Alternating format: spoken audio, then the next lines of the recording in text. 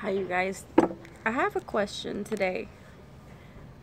If a gay couple was at your church, how would you respond to them? Would you come up to them and say, hey, you're going to hell? You got to turn from this. This ain't right. You're going to go to hell. Or would you be kind and patient with them and let the Holy Spirit work in them and through them?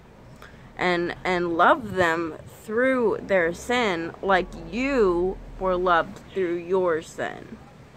Because if we're approaching gay people in a hostile manner with self-righteousness, and you're trying to tell them, you're going to go to hell, you're going to go to hell, do you think they're going to really want to come back to church? Are they going to continue to sit under the word that can wash their mind free from the lies that they've been brainwashed with? You see, there's gay people in churches nowadays. And no, it's not okay to be gay, but no, it's not okay to be drunk either. Like, there's other sins than just being gay. See, there's like this attack that people are doing against gay people in churches and stuff. And there's this video I watched right now with these two Christians, and they go with their little sign with the devil on the bottom and Jesus on the top, and in rainbow letters, you know, representing the gay thing, even though it's supposed to represent God's promise. But anyways, with the devil saying, I'll see you in hell. Like, in front of this church that accepts gay people. Okay, like, being gay isn't cool, but that's not the way you're gonna win them over to Christ.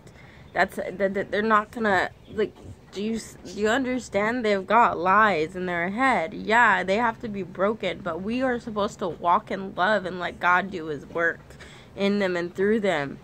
And when we come at them with hostility, then that's not going to convert them. It's not going to change them. It's going to push them away from Jesus. There's so many people, like drunkards, that have entered into church smelling and reeking like fear.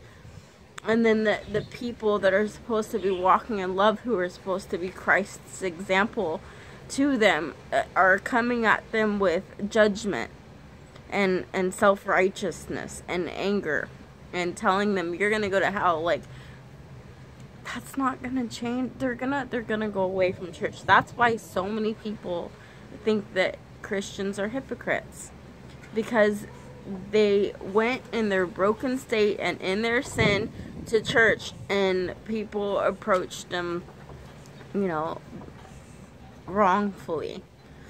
If you're really a Christian, if you're truly born again with the Holy Spirit, you will walk in love. Love is patient. Love is kind. It does not boast. It does not envy. It is not proud. It is not self-seeking.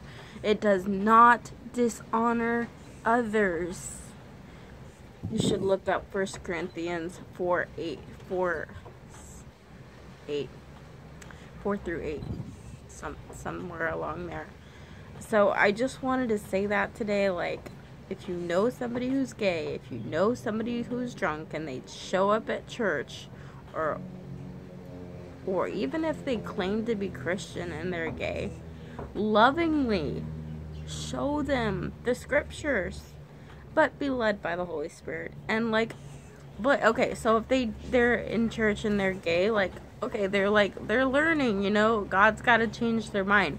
But if they're like, oh, we're totally Christians, you're totally Christians, and they're gay, well, lovingly and gently, in the right spirit, correct them, let them know, hey, you know, this isn't okay with God, you know. And then if they disagree with you, or they twist the scriptures, then, you know, you've done your part, and ask them to pray about it. Pray for them.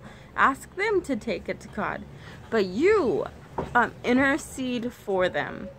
Fast for them.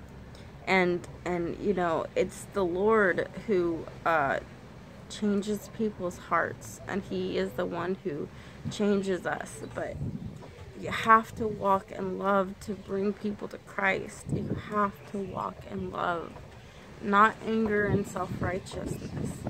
I hope this helps somebody out there. I hope you guys share it. And I think I might include a link to a video of 2 Christians who did not walk in love. They go to this church with these people coming out of it, and they accept gay people there, but the gay people, the church is trying to explain to them, no, we don't like, you know, we don't agree with it, but like, I think they were trying to explain, you know, but you gotta love them like I'm saying right now. But anyways, these 2 guys, these 2 Christians were so self-righteous and so angry. You know what? In the Bible it says, Paul became a Gentile to the Gentiles, and he became a Greek to the Greeks. I'm not, okay, and if you don't know what that scripture means, because I didn't at first, I had to learn, but it means, you get down at their level. You don't go and sin with them. You don't become gay or drunk with them, but you try to level with them. I don't know how to explain it. Well, I hope you guys got something from this video. God bless you guys. If you did, great. And praise God. God bless you guys. Bye.